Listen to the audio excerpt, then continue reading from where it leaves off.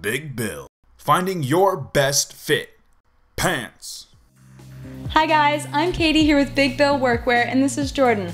We're here today to teach you how to measure yourself to find your best fit in our pants. What you're going to need is a fabric measuring tape. Looks something like this, but if you don't have one, that's okay. You can just use a piece of string and then measure that with a standard measuring tape. First, we're gonna measure the waist. We're gonna go right below the belly button or wherever your pants comfortably sit. Don't wear a belt and take all the heavy things out of your pocket, and just take the measurement from the side. Now we're gonna measure the inseam. You're gonna wanna wear the shoes that you would normally wear to work and stand up nice and tall with your feet a shoulder width apart. Hold the measuring tape at the top inner thigh and measure down to the top of the shoe. So now you're equipped to find your best fit, but it's important to keep in mind that not all bodies are built the same. If you have a high body mass index, you might want to consider buying a size up. If you have any more questions, please refer to our best fit guide located on our website.